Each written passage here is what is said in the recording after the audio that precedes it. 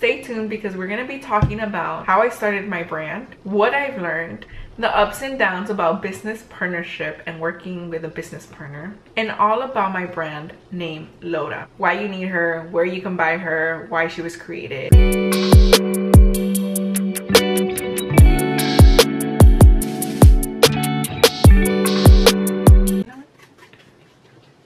Hi, my name is Tatiana. I am a serial entrepreneur. Thank you so much for watching my video today. I hope you subscribe. If you have any type of video, questions, concerns you'd like to hear from me, see from me, leave them down below. I would love to create something that was asked from one of you guys. Starting a brand. First and foremost, starting a brand is not easy. There's a lot of work, a lot of research to do. First, you have to come up with a concept. What is it that you want to create? Who is it going to be for? What are they going to use it for? Who is your ideal target audience? A lot goes involved in creating a brand. You have to learn how to talk to manufacturers, learn how to talk to chemists because our formula is created in a chemist laboratory. We also had to learn how to market our product, how to transport goods from one place to another. Something that I realize now that I didn't see back then is that working on my Amazon business prior to me launching this brand has helped me tremendously, mainly because Amazon gave me a lot of tools that I implemented in my brand now that I've launched it. So for example, talking to manufacturers, Amazon taught me how to talk to a manufacturer. Logistics, Amazon taught me how to deal with logistics and talking to a wholesaler, making sure that wholesaler gives my product to the freight forward and the freight forwarder delivers it to where I need it to be delivered, and all those steps. It takes a lot to build a brand. It took us 2 years to fully develop this product and bring it to life, but it has been the most amazing journey ever. With that being said, let me introduce to you my brand. This is Lota Toilet Spray. This spray is designed to mask the smell of foul odors after you go number 2. It also helps sanitize the toilet seat your booty touches, plus it helps mask the smell of foul odors. And I'll insert a video here so you can see a couple of my videos. Also check us out on TikTok so you can learn a little bit more about us. I create a lot of informational and educational videos about this amazing toilet spray. The purpose of this toilet spray is when you enter the restroom, you spray the toilet seat, and that helps sanitize it and get rid of germs or bacteria that's lingering around.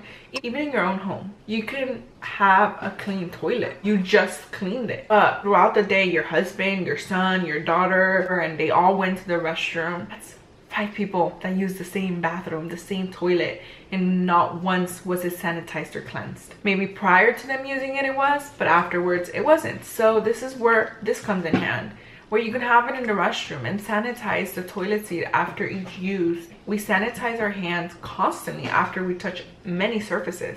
Why not sanitize the toilet seat, our booty touches as well? Want to shop our product? Go ahead and visit the link down in my description box. Use code TATI10 for 10% off. And in the notes section, let me know that you came from YouTube. I may send you a gift. You never know.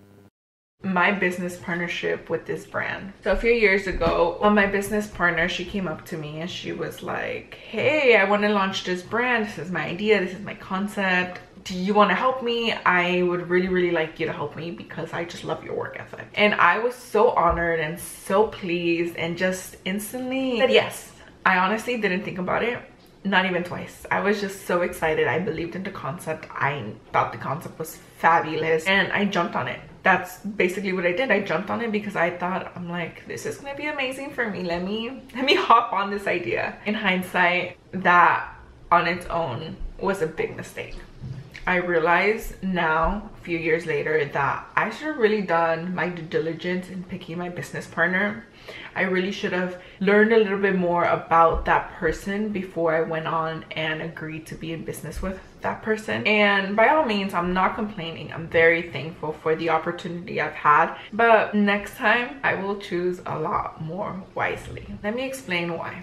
I've learned in business partnership, it's basically like being in a full-time committed relationship. You know, I already have a boyfriend, so having this business partnership is like having 2 boyfriends. But one boyfriend is like the bad boy. The other boyfriend, which is my real boyfriend, is amazing. He's sweet. I have no complaints about him. He's just perfect in my opinion. With this partnership, it's had a lot of uphill battles and a lot of downhill battles, and it's been stressful. You know, there's a lot of lack of communication, there's a lot of issues that linger here and there. It's just stressful, and never did I think being in a partnership would be stressful. People always told me, don't do it, you never know. And I was like, no, I don't know.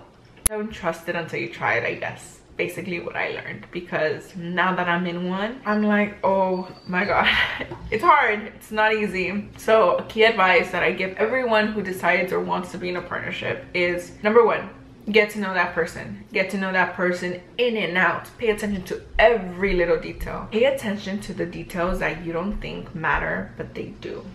Little details like, how do they eat? Do they chew with their mouth like open, or do they chew like nicely? How are they with customer service? Are they rude or are they not? All these little things that I pay attention in when I was dating guys. Now, knowing what I know, I would also pay attention into my next business partnership. Number two, what strengths do you personally have, and what are your personal weaknesses? And vice versa. What is that person's strength and what is that person's weaknesses? Your weaknesses, you must be able to find those as strengths in that other person. So let me elaborate. Let's say you want to make a pasta from scratch and you have a friend. I'm gonna use my dog Space as an example. Let's say Space and I are gonna enter a business partnership and we're gonna make a pasta. Space is really good at making the sauce. He's good at making the perfect tomatoes, seasoning the sauce, everything for this pasta. And I'm good at rolling the dough and making sure that pasta noodles come out nicely. I personally don't know how to make a pasta sauce because I've never made one before, but Space has. Space has made one many times, but she doesn't know how to roll out dough and make a pasta. She doesn't know how to make the noodles. So we team up and I make the perfect noodles and she makes the perfect sauce. Together we make the perfect pasta meal and we're an amazing team. Well, those are the things you should pay attention to, and make sure you find those within your business partnership that you plan on having these endeavors with. Finally, what I've learned through this journey of me starting a brand and developing a brand that I've never done in my life before. I decided to do it because I knew and understood business a bit. And I say a bit because this is a whole different business than what I used to be in. I used to be a full-time lash artist and I grew my business. Growing a customer service based business, it's very different than growing a brand. First and foremost, I've learned that the process is slow and you have to have a lot of patience. It's not gonna happen from one day to another. It starts with an idea and you have to nourish it, similar to a plant, you know? Plant your seed, start growing it, watering it, right? Number two, you never stop working. You constantly are working on this project over and over and over. It becomes repetitive and it can become a little boring and lonely because yes, I have a business partner, but at the same time, I take a lot on the workload and I'm not seeing instant results like I would like to. But I know with patience and consistency, eventually I'll see the results of my fruit. Working with a business partner makes it a little bit more difficult because you can't just make decisions on what you think you like best. You have to consider that other person, consult with that other person. What do they want? What would they like to see for the brand too, you know?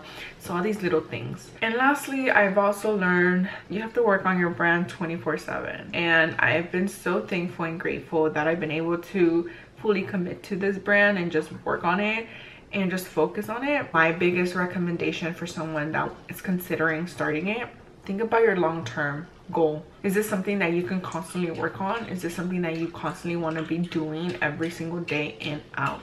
And for a long time, you're not gonna see your hard work pay off. So you're hardly gonna see any money coming in because everything that does come in, it's gonna be reinvested into your business to make it better and better and better until you can afford to make it bigger, or if you're willing to go the investment route. It just really depends on what your goals are, right? But really consider it as a long-term goal if that's what you want before you jump in and dive in and start a brand. It's an amazing thing to do, don't get me wrong. It has amazing benefits and perks to have your own brand, but it takes a lot of commitment.